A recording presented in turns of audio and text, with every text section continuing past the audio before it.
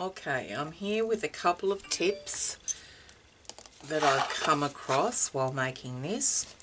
Your large Aleene's tacky glue works, it goes in here quite nicely to put your glue on those ledges. If I tried to do it with the smaller, this is the 5 fluid ounces with the lid that you can stand up in there. It's you sort of push against the sides, the opposite side when you do that, so I tend to put the glue on the top of those ledges with the 8 fluid ounce bottle.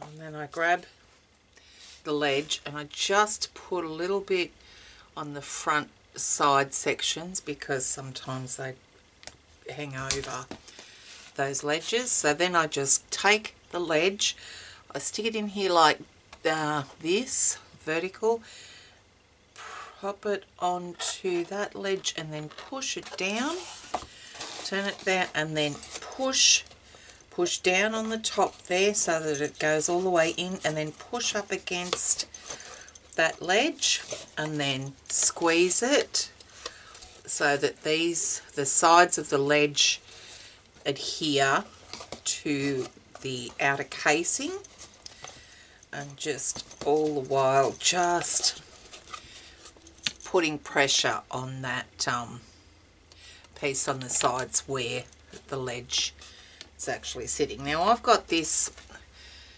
glue tool, hot glue gun tool, and I just scrape that excess glue off with that.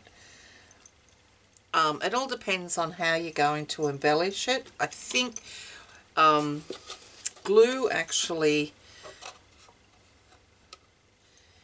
it affects your surface when you're painting it.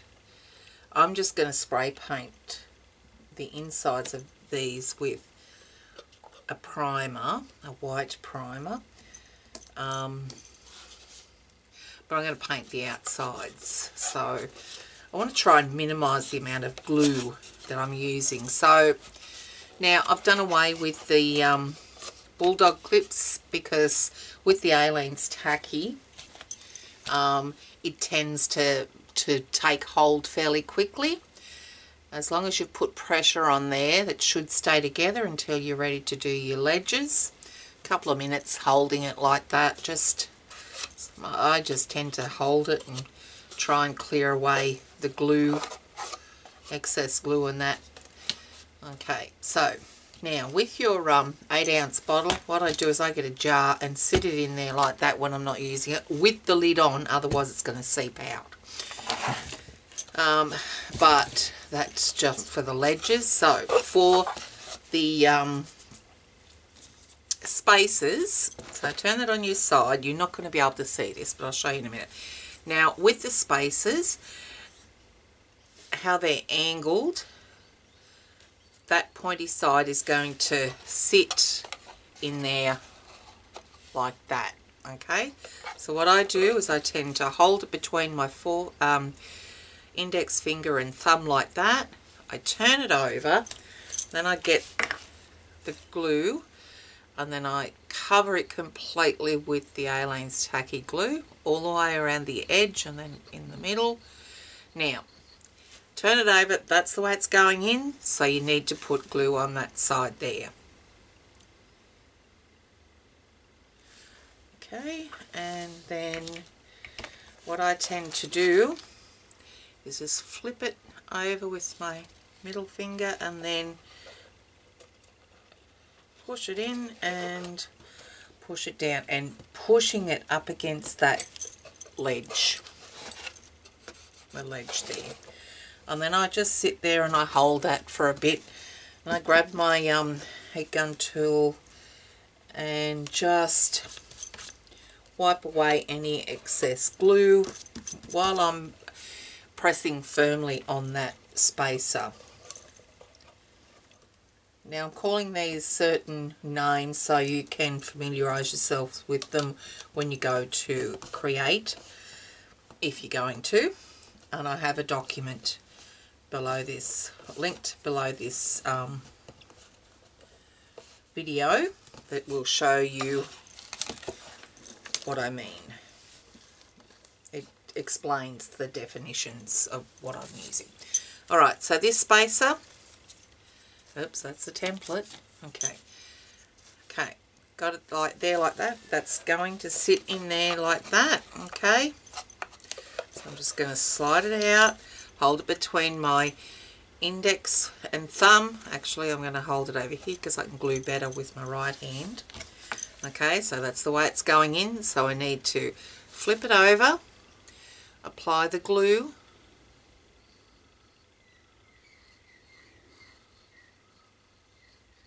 now flip it back over the way it's going. All right, so you now need to know, now know that the glue needs to go on this side.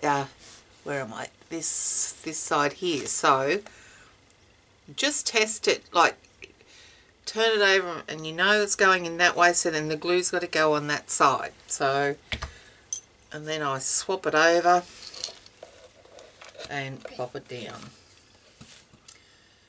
Alright, be back when I come to the last section. Well, I've come up with a bit of a dilemma. Well, it's not a dilemma, but I've noticed that one side is higher than the other, and that's going to happen. You're not going to cut everything exactly the same as much as you try. So I've just measured that to there is just over a fraction over the 6 1/4. So if I put that one there, that's double the amount over the 6 1/4. So that means that that side's higher than that side. So what I'm going to do is I'm just going to shave down. So it's going to go in there like that. That one. So I want to shave it down a bit so it's not so tall. Now we have a bit of room to move with the ledges. The ink pads sit in there quite freely, so we've got a bit of room for adjustment. So let me just grab this one and see. It's a little bit, so we might be able to do that to the other one as well, to the one on top of it as well. So it's going in there like that.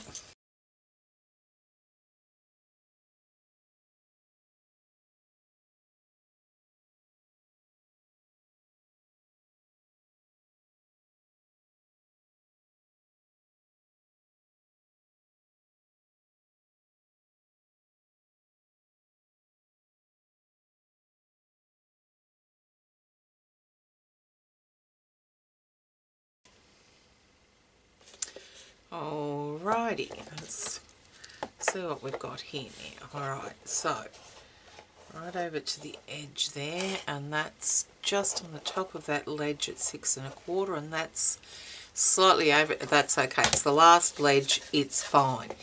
Now you'll notice that I put that in there like that. You've got a bit of room either side there, but with the top one we haven't got the spaces there yet, but we really don't need them because there's going to be a lid, like the top of it's going to sit there like that. So that's what it's going to look like. But if you wanted to, for aesthetic purposes, you can actually put the spaces in there, but there'll be nothing sitting on top of the spaces. So I did it to this one only because I had to lengthen it. So that's what I wanted to show you as well. Remember I added 1/4 inch to this one.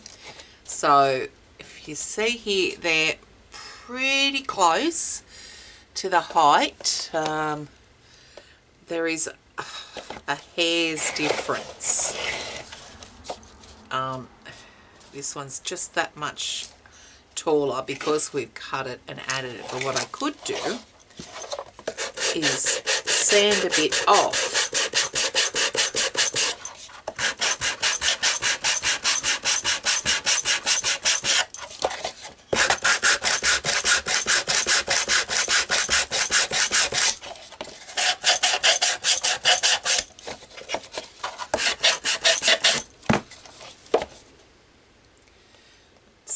needs a little bit more, but I'll work on that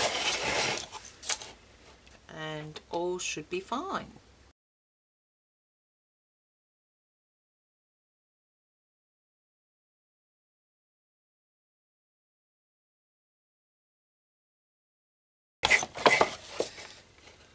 I'm going to go with that. I think that's pretty good. Yep. Actually, this side's probably a bit.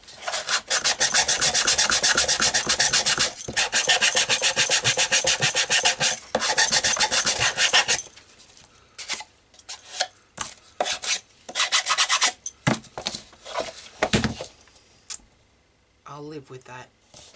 That should be fine. Okay. 6 more to go.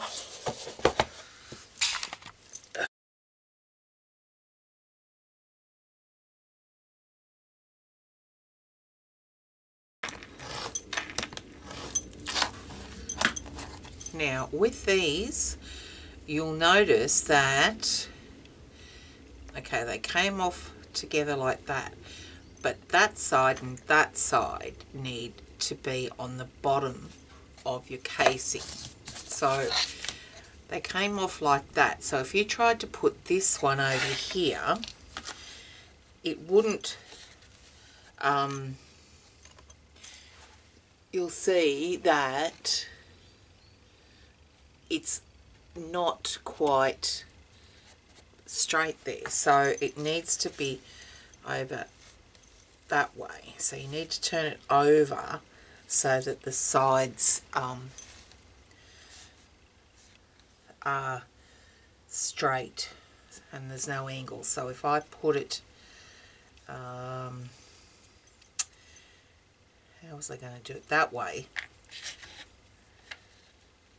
is right, but if I do it that way, it's not. It's coming in at an angle here. This was the straight edge here, so that's the straight edge. I had to turn it over and glue it down there, although that one is going to go over there like that. It stays the same. Okay, hope you understand that. Even that's the diagonal. Okay, so that's the straight edge. So the diagonal over there like that together, that's the diagonal. The straight edge is the one that needs to go on the bottom of the casing. So this one sits over there nicely.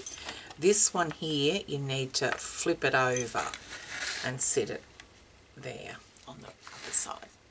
Okay. Okay, so I just sliced this in two on the diagonal, and obviously I haven't cut it correctly because when I put them together and stand them up, one's bigger than the other, and that's how we get the inconsistency with the height on both sides. So what I'm going to do, or going to attempt to do, is chop it down so it's even. And wish me luck.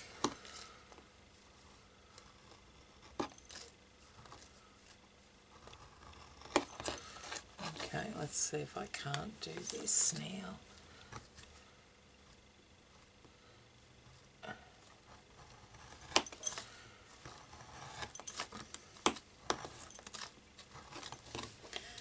Bit of a mess, so I think I should start again because we'll see.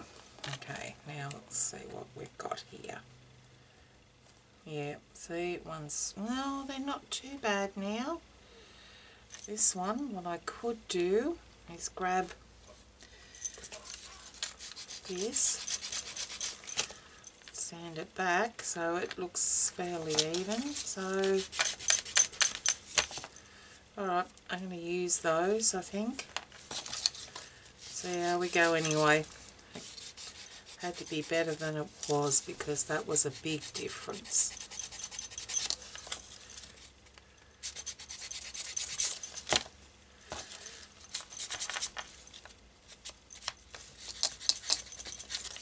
Okay, let's see how we go now.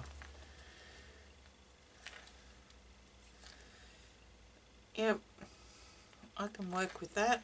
Okay.